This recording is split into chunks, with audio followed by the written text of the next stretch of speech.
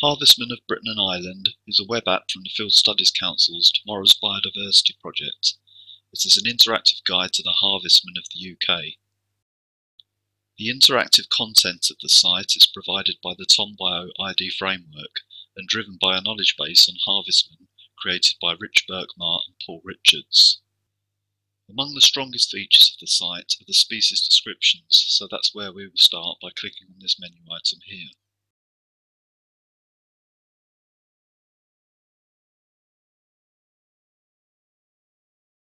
To see information on a species, simply find its name here and click on it.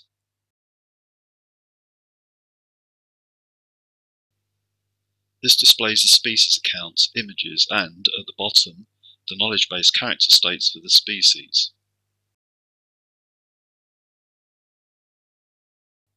The species accounts aim to concentrate on field identification and ecology, the things of greatest use to biological recorders in other words. Normally there is a link to the corresponding page on the Spider Recording Scheme website, which includes a distribution map and other useful information for the species. The images, one of the major features of this site, are nearly all from the comprehensive collection built up by Paul Richards. You can zoom an image using the mouse wheel or pan it by dragging.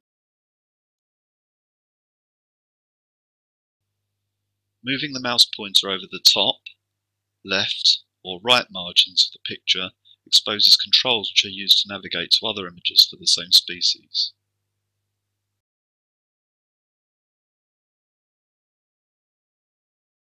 These checkboxes up here allow you to remove any of the three elements. For example, removing text and knowledge base values just leaves the images.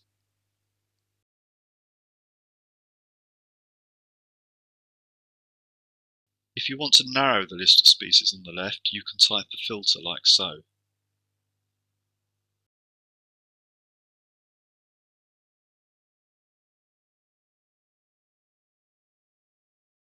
Also, clicking on these chevrons here exposes some hidden controls that you can use to sort the species, clear the filter box, or deselect the species.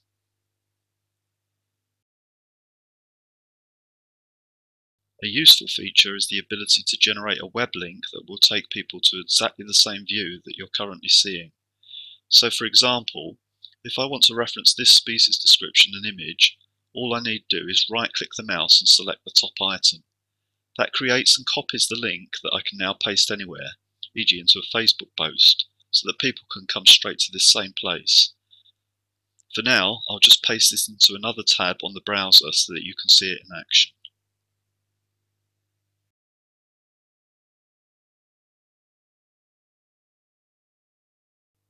The next tool we'll look at is the side-by-side comparison, which we can reach from the Comparisons menu item here. It presents the same species selection controls, but this time it allows multiple selection, and as we select species, their knowledge base values are displayed over here. The species on the left is the one that all the rest are compared against. If we want to move one of the other species to this position, we can just drag it like this.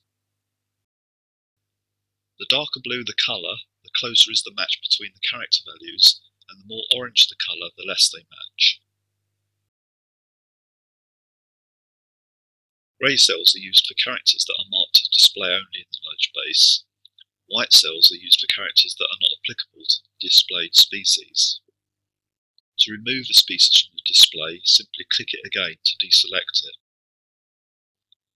Here I'm going to remove all of these and then use a filter to display only Leobenum species and then compare these.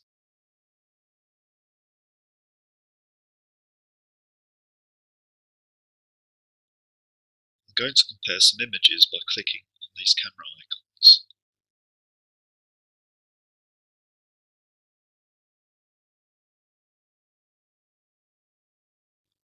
If I want to see certain pictures of Leobenum blackwalli and Leobenum rotundum side by side, I can remove the others and then increase the size by dragging this cell to the right. Then I can select the pictures I want.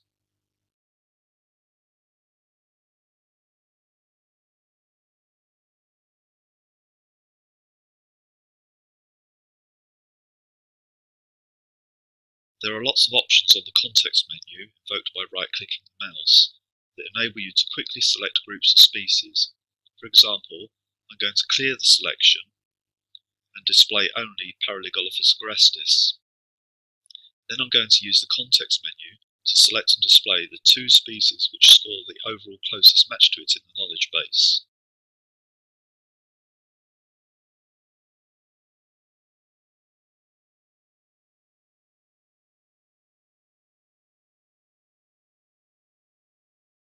Just like other visualizations, there is an item at the top of the context menu to create a web link to whatever view I'm looking at.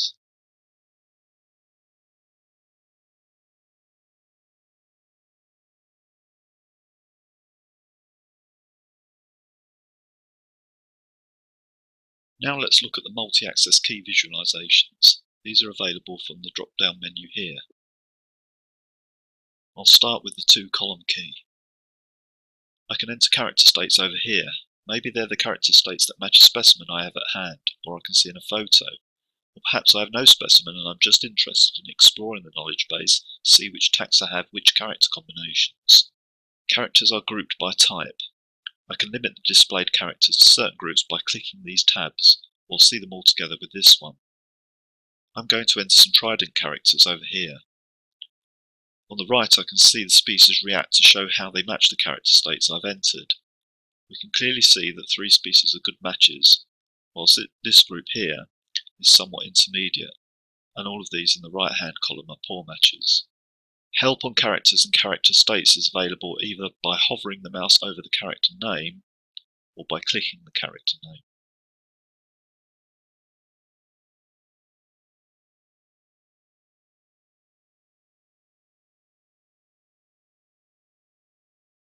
As I move the mouse over the name of a Harvestman here, a picture of it pops up in a tooltip. If you find these distracting, you can turn them off using the right-click context menu.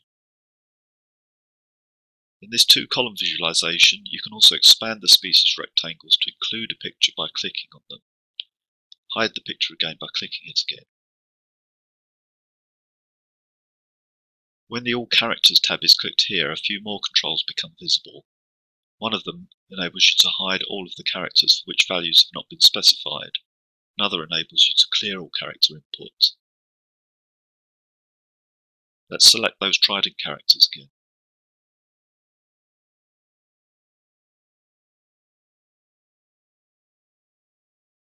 Now we're going to change to the single column visualization.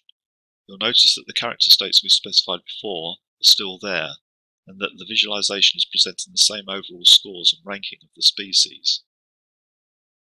However, this particular visualization just presents all of the species in a single column. It uses the extra space to indicate the individual character matching scores for each species. So it's a great one to use if you want to know why a species scores as it does. Here we can clearly see that the top species score well for all three character states entered. Individual character scores can range between -1 and +1, but character weighting often reduces these extremes. If I click on an individual score here, I can see that the weighting of 7 limits the maximum score for this character to +0.7. In fact, these three species at the top are registering maximum scores against all three character states entered. If we want to see these character scores without the weighting applied, we can use this right-click context menu item to switch between the weighted and unweighted scores. Note that the overall score is always the sum of the weighted scores, whatever you display on the individual scores. The Circle Pack key presents a radically different visualization of MultiAccess Key. This one emphasizes the taxonomic relationships between the species. Species which best match the specified character states are shown in large blue circles. Those which are not good matches are small and orange. The best matching species are always bordered by a dotted black line. We can zoom in and out of this visualization by clicking on any circle or by using the mouse wheel. We can also drag to pan.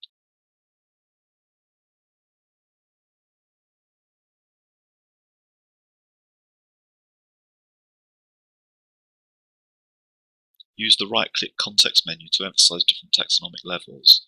For example, let's change the labels from species to genus. We can also choose to display the species without honouring their taxonomic relationships using the Ignore Higher Taxa menu item. Just like the other visualizations we've looked at, the MultiAccess Key visualizations include an item on the Context menu to build a web link that will take others to the same view.